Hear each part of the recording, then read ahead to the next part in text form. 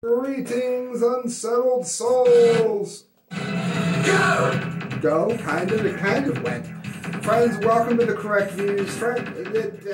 This is crazy. I wanted to mention this because I don't want to do not every story I do to be, Afghanistan, doom, gloom, terrible. This struck me as something that would be worth talking about today. It's from The Drive. Radio transmissions from police helicopters' chase of bizarre craft over Tucson add to the mysteries. Quote, its abilities were pretty incredible. And that was from the FAA. Audio points to confusion during and after police helicopters' encounter with strange craft. I should say that's an aircraft. It's a quote from the, you'll see. On February 9th, 2021, a U.S. Customs and Border Protection helicopter, CBP, encountered what was described as a highly modified drone. There's links all over this article. And it was hovering in controlled airspace above Tucson, Arizona. A Tucson Police Department helicopter was called in to aid the CBP aircraft in its pursuit of the small aircraft, but the drone, or whatever it was able to outrun both of them as it flew through military airspace. That's a toughie to pull off. Deftly maneuvered around both helicopters with bizarre agility, and ultimately disappeared into cloud cover over the altitude the helicopters were safe to fly at. Okay, I don't know a lot about drones, but I do know that that's not normal behavior. That is some of the behavior that you find with UFOs. Again, not all UFOs are aliens. I mean, with things that these strange lights, and demons, UFOs, ghosts, whatever you want to call them, we don't know. People from the present, people from the past, people from the future, in other dimensions. They're unidentified. Well, now we have drones moving like this. A police report previously obtained by the war zone showed that the TDP crew described the drone as very sophisticated and specialized, and able to perform like no other UAS they had previously encountered. Now we have the actual audio from the CBP helicopter's interactions with air traffic controllers in Tucson during the incident, as well as audio from an after-action call between the TDP crew and air traffic control tower.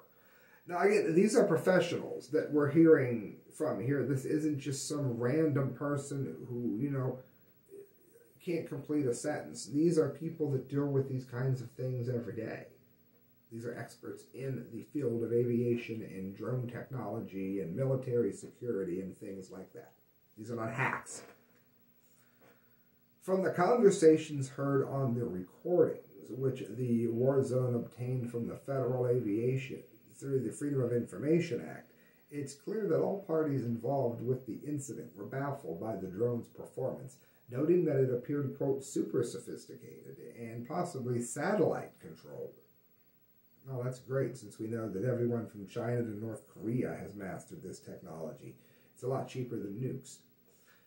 It's a lot cheaper than spy planes, for that matter.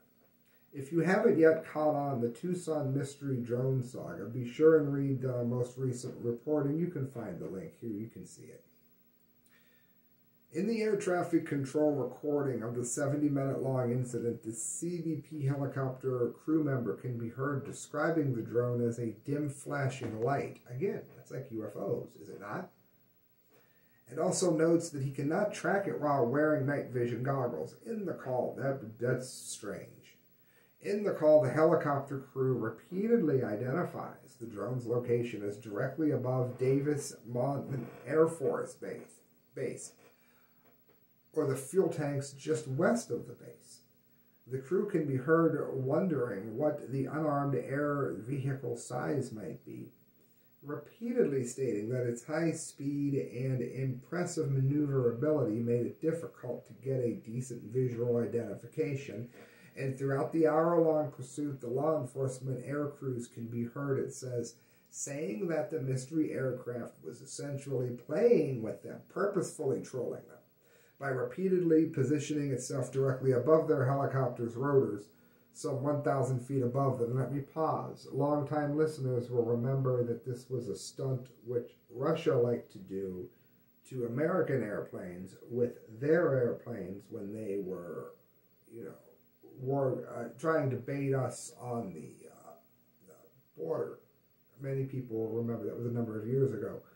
That's a Russian, I'm not saying these drones are Russian, but that's a Russian stunt. That's what Russian pilots do to antagonize those in NATO and the U.S. and those who Putin feels the need to try to flex a little muscle with.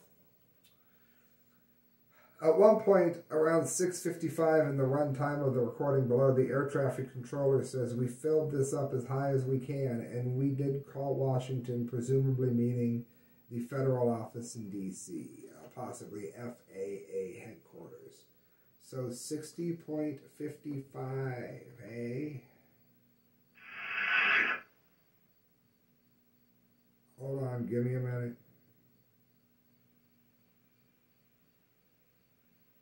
Here we go.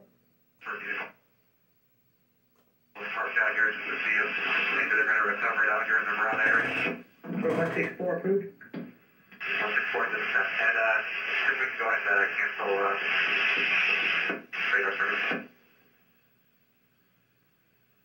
For 164 Roger, radar service terminated, need change approved. And yeah, thanks for all the help there. And yeah, sorry for the near midair, but we did make all the reports.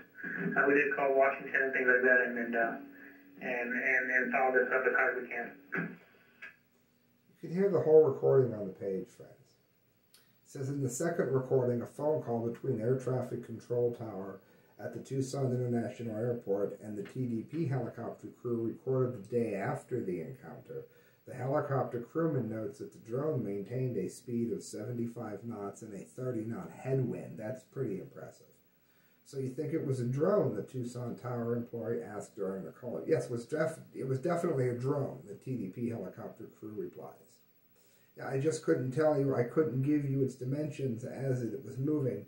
Too sketchy to us to, I assure you it was not a quadcopter, and it was the most advanced drone lived out with over the last decade here. Decade, people. Its abilities were pretty incredible. I can't tell you exactly its size. The Tucson Tower employee then asks if it could have been a larger UAV like an MQ-1 Predator. It's not aircraft size, the TDP helicopter crew member replied. Yeah, it probably would have broken apart if those doing turns like that, you would assume, unless it was a UFO. From what I can tell just from its position light, I would have to imagine it was larger than a quadcopter. I guarantee you it was nothing like a quadcopter from how long it was up. It has to be satellite driven because there's no line of sight. Yeah, where's it charging at to go stay up there that long and burn at those speeds? There's no cell phone coverage that could have dealt with that, so it has to be satellite driven, which is pretty freaking sophisticated. The helicopter crew member then laments not being able to apprehend the craft, saying he really wanted to see what type of technology was aboard the drone.